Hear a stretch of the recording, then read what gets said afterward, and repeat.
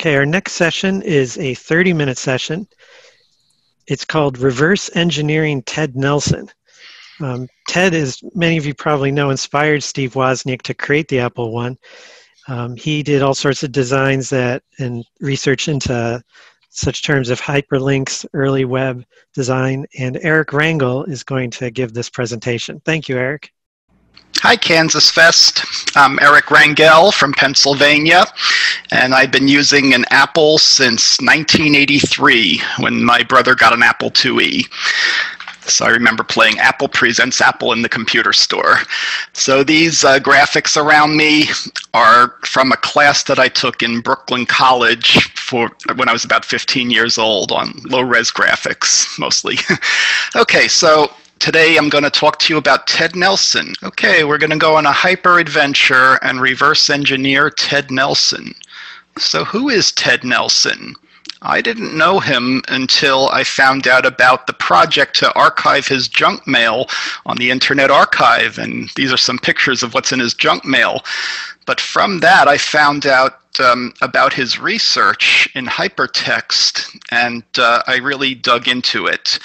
So looking at these pictures, you can see that he collected a lot of ads and information from reader service cards from magazines, and now that it's on the Internet Archive, there's some fascinating things here, like look at that Heathkit ad, and in the middle, women entering data into a PDP-4 computer, and a PDP-7 on the right. And he was also very much into Apple products. On the lower left, it says there was an 11-foot-high model of the Apple Macintosh when it was first introduced. So we'll find out more as we go. So his main accomplishments are: he is the inventor of the back button. Thank you, Ted.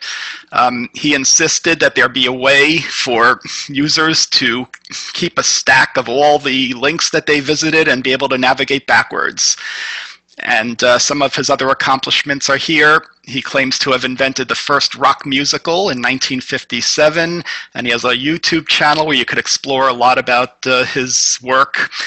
So he coined the term hypertext in 1962, and it stuck to anything that we can link to from a text document.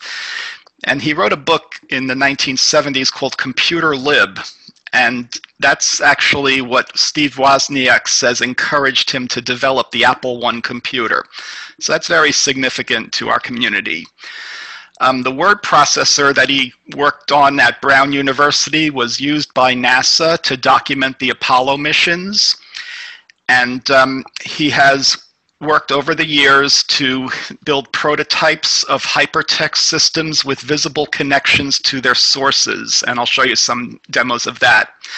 And he also has a paper about a multi-dimensional database that can extend spreadsheets and databases, and it's like a unifying vision. Even code can be put in there. Okay, so what attracted me to Ted Nelson? His life story is very human. I could relate to it.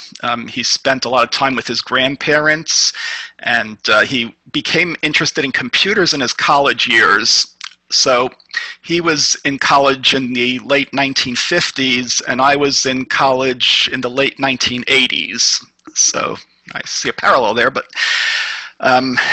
he made mistakes in his early career in business. I could relate to that.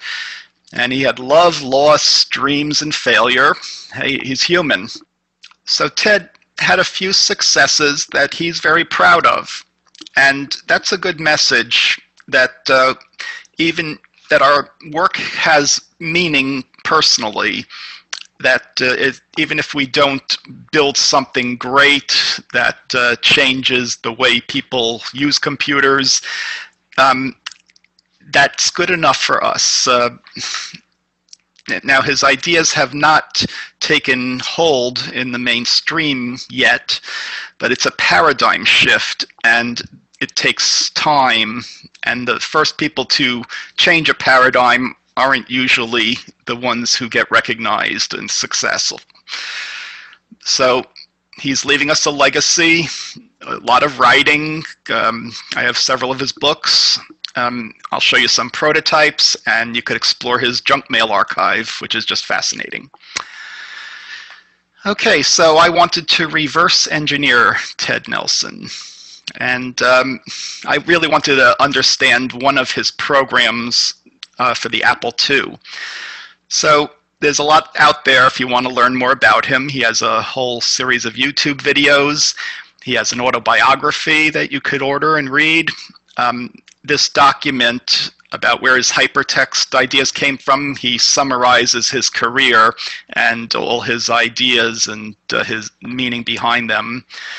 And his junk mail is on the archive. Jason Scott and Kay Savitz collected it and scanned it. They fully had it funded by donations, so that's an amazing project that completed. And there was an attempt in the 2000s to collect all this documentation about his early projects, where he worked at Swarthmore College and developed his Xanadu prototypes. Xanadu is the name of his main system that he envisioned. So I just want to play something from his junk mail from 1966. The conference of which this discussion is a part is directed toward innovation in the means of education. A half day is devoted to clinics for solving some 26 identified problems which managers face in effecting educational change.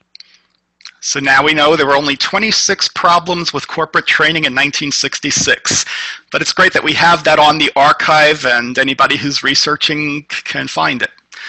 Okay, so this is the Sunless Sea website, which is on the Wayback Machine. So what does this have to do with the Apple II? Well, Ted designed a word processing system in 1972. Now, does anybody remember word processors from 1972? No, they weren't around. They didn't exist yet. He worked on a system he liked to call JOT, Juggler of Text, and it was originally designed for a tape and a teletype. And he came up with a way of storing characters in memory and on tape so that you just keep appending characters to spans of text. You keep adding to it, and you have all the versions of the document available. They could all be reconstructed from pointers. So in 1982, he ported that system to the Apple II. They tried AppleSoft Basic, but they found it had too many bugs.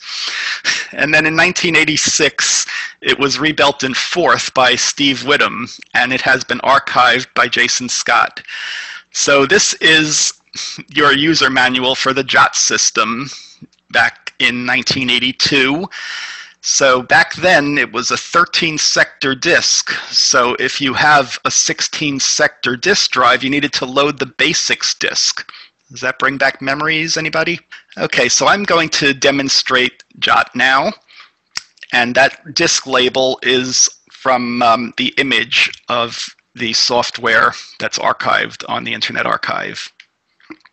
So just so you know, all materials and links from these presentations are available on my GitHub. And I have a YouTube video that goes into much more technical detail about this presentation. I'm going to give you more of a high-level overview. Okay, I'm going to run this in Micromate, which is an amazing Apple emulator from the gals in Australia, Melody and April. And I have JOT version 0.53, and let's boot it up. Okay, it's loading. Okay, remember that sound. We're going to talk about it later. So here it is displaying Ted's essay. He wrote this as a demo, and he has to invent his own systems. I feel the same way. Okay, so what it's showing you is a system developed for writers, and he came up with his own keyboard language. So like the space bar advances one word at a time, and you can insert words in between words. Okay, and then when you press return, you hear beeps. So that is 2 beeps. Now the space bar advances by 1 sentence at a time. So this is his idea of modes. So it found the question mark and it considers that a sentence as well. When you press 3 return, okay, it went back to 1. That's actually a bug. It should go to 3. So you press return again. Now you hear 3 beeps. Now the space bar advances a paragraph at a time. So now it's going to scroll down to the next paragraph, and it reads data from the disk as it needs it. So there was just a little pause there while it read more data from the disk. So he's actually storing the data in a structure he calls the Model T enfilade. It's his own data design where it keeps appending and it keeps updating pointers. So let me go back to word mode.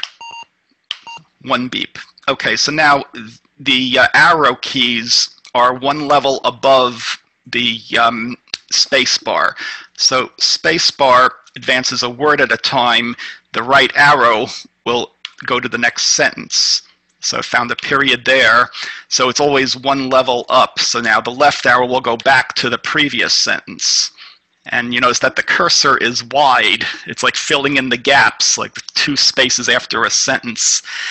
Now, what is really cool is his way of rearranging text.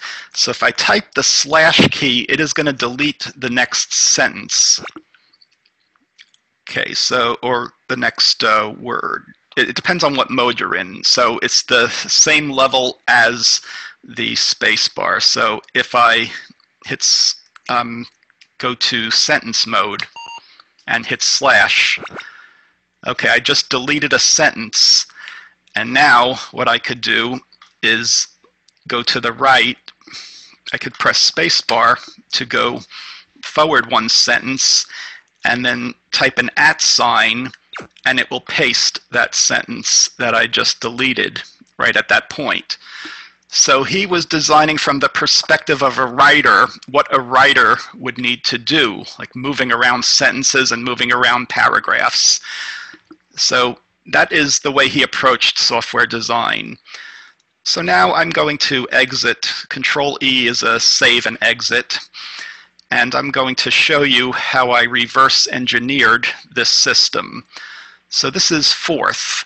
And Forth is a threaded interpretive language. All that means is it's a bunch of words which could be considered like objects which talk to each other, and they're all threaded, so they depend on each other. So I decided I want to learn how this system is constructed, so I'm going to go to the monitor. Okay, and now I wrote some assembly code, which I'm going to paste into Micromate. Now, I got to thank Melody for getting this done. Paste speed, you could paste data in, and I'm going to warp during paste, so it'll be at full speed mode, and I'm going to copy and paste this assembly code in. So Command A, Command C, and Control-Shift-V will paste. So now I'm coding. Cucumber, can you code this fast? You probably can. Okay. So I had to patch some bytes. I had to write some code to print out words. So yeah, Forth is a dictionary of words, and they're all related to each other. Some of them are machine code. So the lowest level are machine code, and then it's built up from there. Words that call those words, and words that call the words that call those words. So it's almost done. Okay, it is now. And now if I type 8700G, I pause it, you're looking at the source code for JOT. So up here at 8118, this is the definition of JOT. JOT rescue $0 text safe exclamation mark. Text safe is a variable. 0 puts a 0 on the stack, and exclamation mark is a poke. So this is the address of a variable. You're poking a 0 in that variable. But then it looks like a high-level language. You're emptying buffers. You're loading text. You're going to the top. Cacophony. What do you think that is? Remember that noise that it made at the beginning? Well, that's what I wanted to reverse engineer. How does it make all those sounds? So if anybody wants to look through this source code, it's on my GitHub, and I do have an annotated version of it here. So I just put some comments on it, just broke it out to make it a little easier to read. So it's possible to go through all this and understand how the system is built. It will take time. It's not an easy thing to read. Okay, but what I'm going to do is swap disks.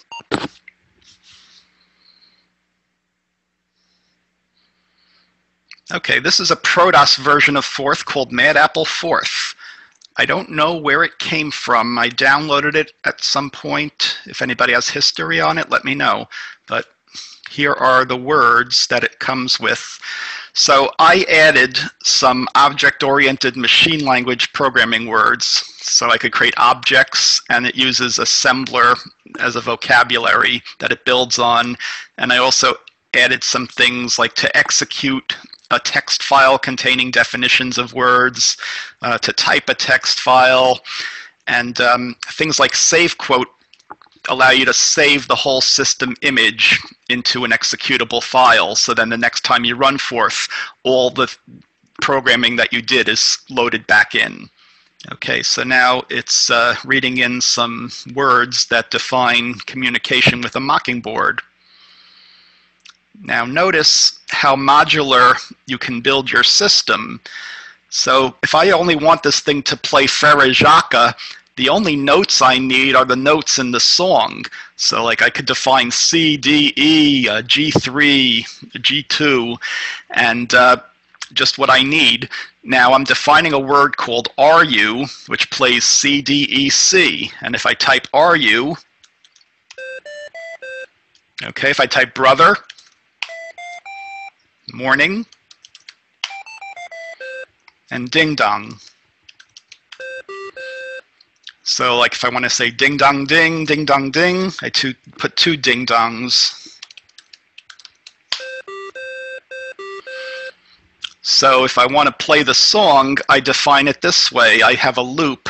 So a do loop in Forth, you're putting two numbers on the stack, and it's going from the 0 to the 2, non-inclusive. So it'll be a 0 and a 1, and it'll repeat RU twice. So now I could play Farajaka.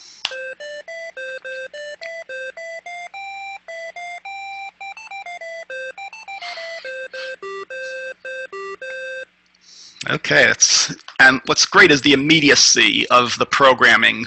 Like, if you were just typing this interactively, you could run it right away.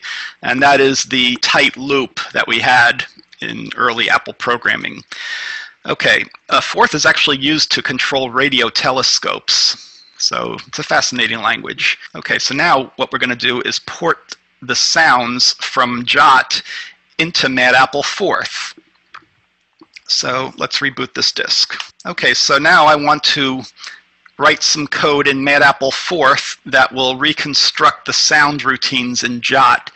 So at the lowest level, there is a machine language sweep function.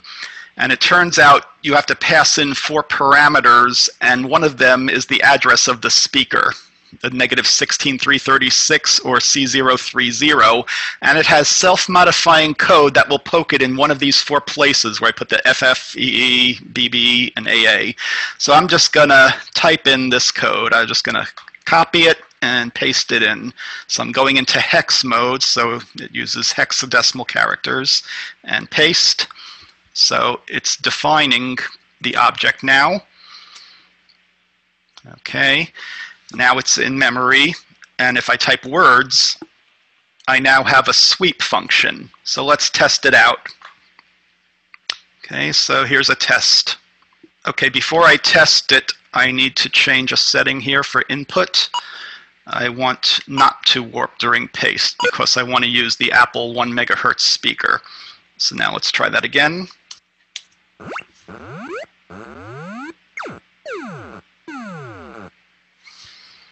Okay, that was fun.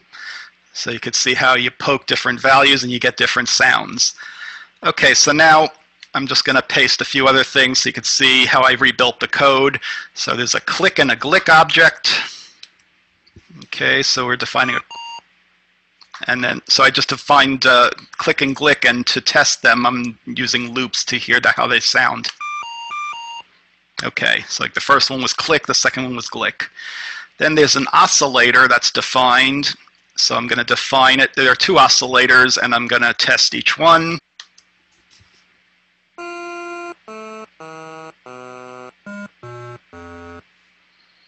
Okay, so you hear different tone qualities.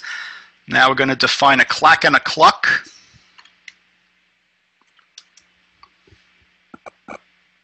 Okay, so those are noises that he uses. And now we're going to define the main sound routine, and it's a case statement. So let me just set it up, and then you'll see what it does.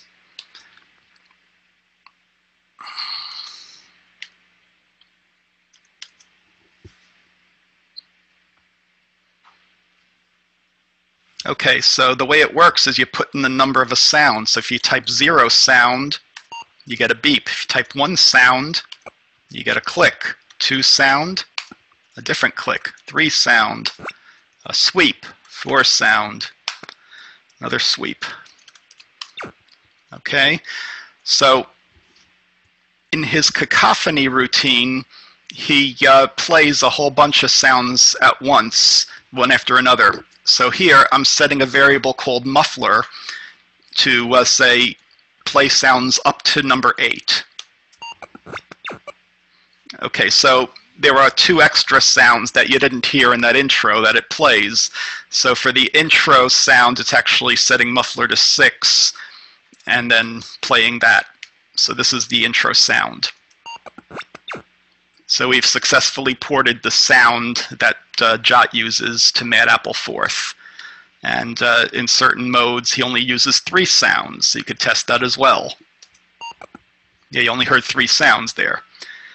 Okay, and now just another little test here.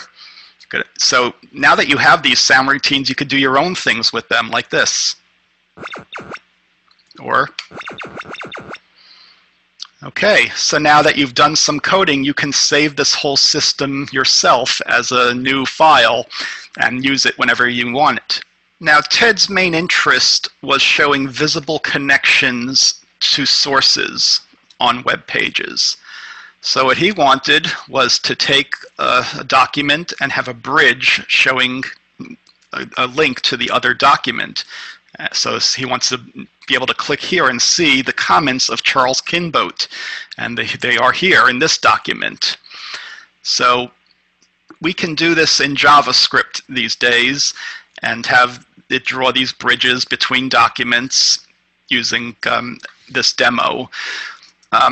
These are called Ted Nelson documents because they give you visible connections, but they're not structured fully as Ted envisioned.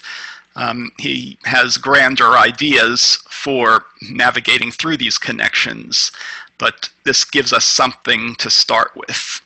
So imagine surfing the web and being able to take a phrase and find a whole commentary about it like that. It's pretty cool. This is an Apple IIgs running HyperStudio, which is a precursor to HyperCard for the Macintosh. It is one of the first hypertext programs available, the innovation of Roger Wagner Publishing. So I created a sample demo stack using HyperStudio to illustrate how it works. So basically, you can add links onto any photo. So you could have invisible links. So like this parrot, when you click it. Hi, I'm Ted Nelson, here to tell you about a document system I've been working on a long time. So one unique thing about HyperStudio is it included a microphone, and you could record your voice in 8-bit audio. I put an Easter egg on the red spot of Jupiter. And what I'm going to demonstrate is Douglas Engelbart's chord keyboard. So he had in his mother of all demos from 1968, this was at SRI in California, He was demonstrating all kinds of groupware technologies, and he invented the mouse, but he also had on his left hand a chord keyboard that looked like this. So I designed my own system where I can enter hex numbers like that. So 4-1 is the hex code for A. So I'm doing these bits, like my ring finger is doing that 100, and the thumb is the strobe. So if I want to do a B, it's 4-2, a C is 4-3. So you could learn to type in hex this way. The next demo I want to show you is HyperCard for the Mac. Okay, so here's an example of a Seinfeld stack that was created back in the 1990s. An unabridged guide to nothing, and you have hyperlinks for advancing. That's Kramer's voice, so there was voice recording.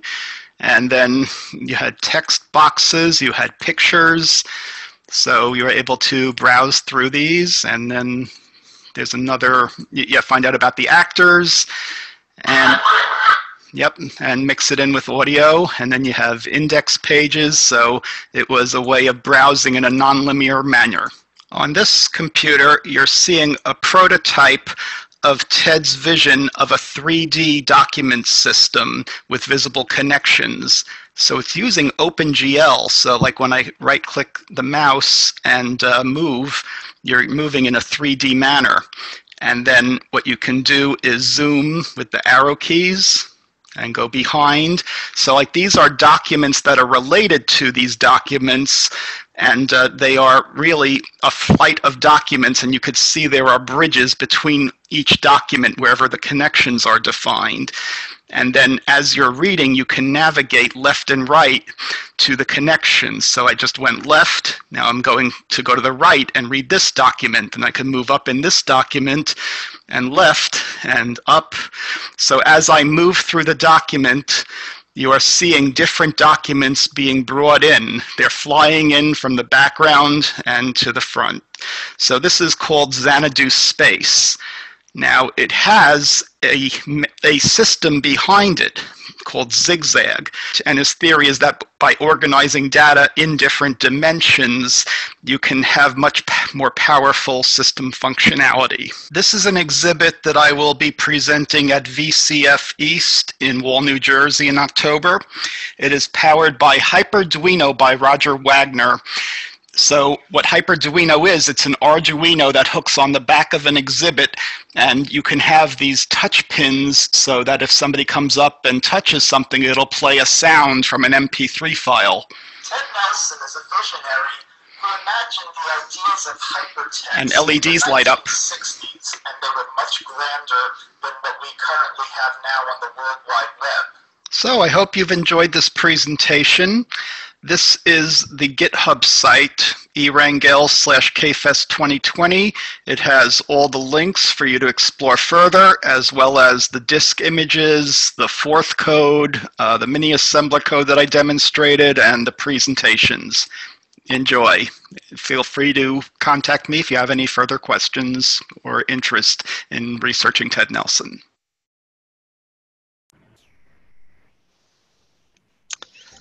Thank you, Eric. That was fascinating.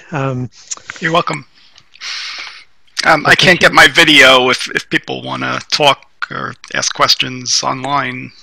Well, we are over just out on yours. Maybe we got one, though, that came in. Maybe I'll just throw that out. Was there a special reason you chose Mad Apple Fourth rather than some other fourth? Do you recommend it in general?